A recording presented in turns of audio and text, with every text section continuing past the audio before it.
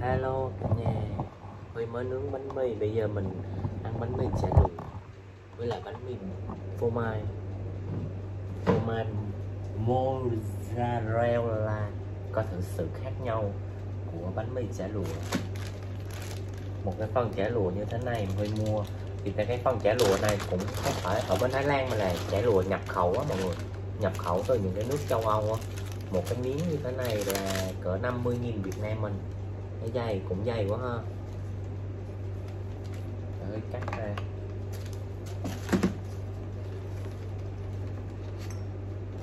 Ở trong này người ta làm ớt luôn.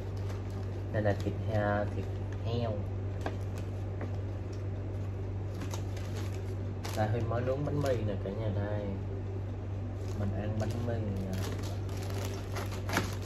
cắt nhỏ ra ăn như này đó.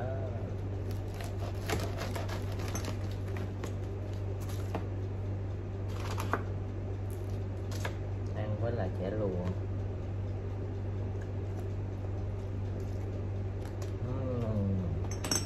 Cho một chút tương Chinsu của Đức. Lộn xưa không phải Chinsu nha, lộn nha, Maggi.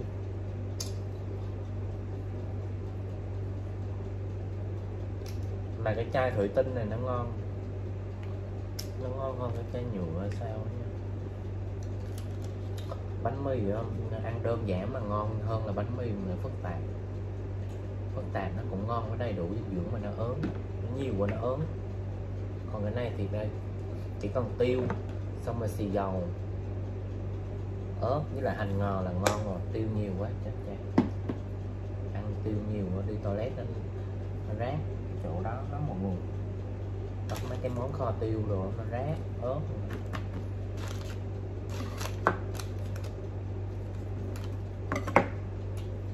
Ngon quá. Có ớt nè, ớt bột nha. Nó bị khô hết rồi hay sao? Nó bị khô ở dưới.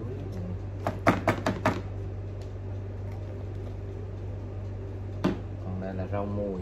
Nếu mà không có hành ngò thì có rau mùi khô, nó cũng giống vậy mọi người ạ.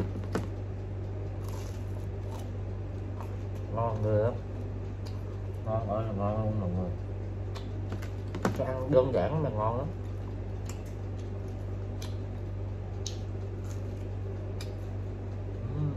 Còn miếng chả, cũng chất lượng thì có ớt ở trong rồi đó, họ không mua ớt.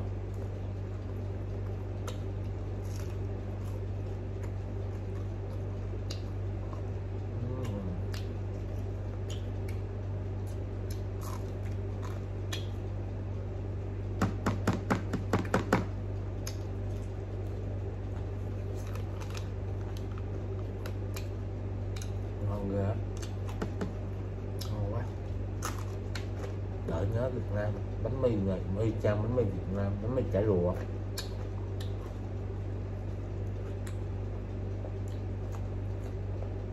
Hành dưa leo nữa nó y chang. Còn ngon, nó giòn.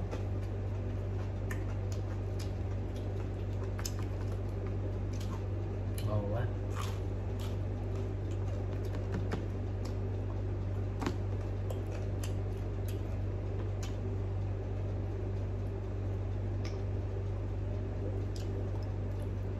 Ngon mà nước nó hồng nó tròn luôn cái miệng.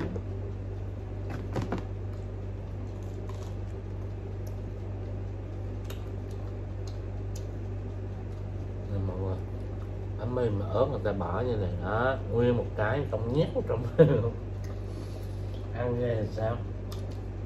Ăn nghe đi quýnh gan chắc là thắng luôn chứ bánh khô nổi rồi.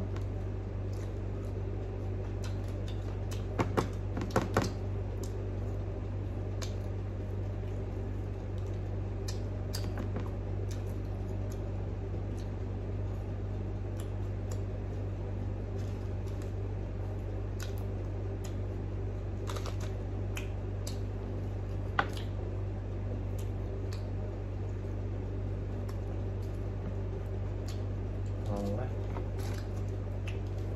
để dành 2 miếng này tối ăn.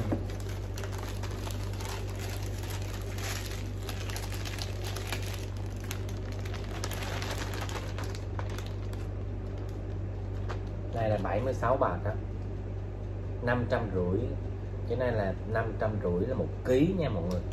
550 1 ký là cỡ, tính ra là cỡ gần là 400.000 1 ký. Thì Huy mua một cái tép như thế này là cỡ 56.000 Việt Nam mình đó. Bây giờ mình ăn với cái phô mai thử sao cho nó lạc lạc cái miệng. Ăn cái này ngon quá rồi. Giờ mình ăn phô mai này mọi người.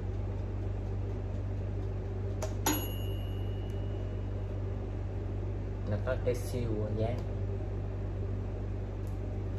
Cái này thì ra ăn với pizza mà. Pizza thì đây là cũng bánh mì chứ gì. Pizza là nó cũng dẹt đây nè, nó bánh nó cũng giống cũng bột. Nhưng mà pizza nó cũng tùy loại. Pizza có loại pizza mỏng, pizza dày. Thì nó mấy cái bột nó cũng giống nhau vậy mọi người. Đây là một cái cục phô mai nè mọi người. Đây. Mà Hơi tưởng cái phô mai này là cái phô mai tròn tròn kia. Để Hơi coi được cái mùi nó giống không?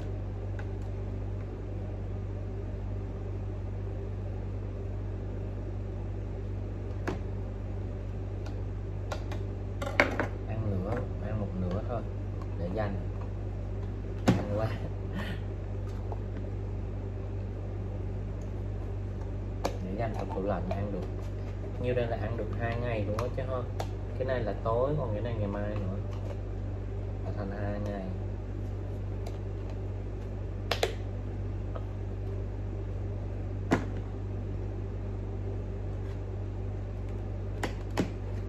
Cái phô mai đây rất là dai nha mọi người.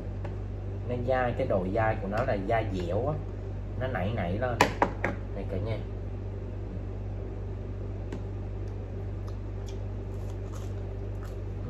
Ngon. Rất là ngon. Đã, nó thơm mùi sữa bơ. Cảm giác giống như một người em bé gì đó, ăn đã, mìn nữa.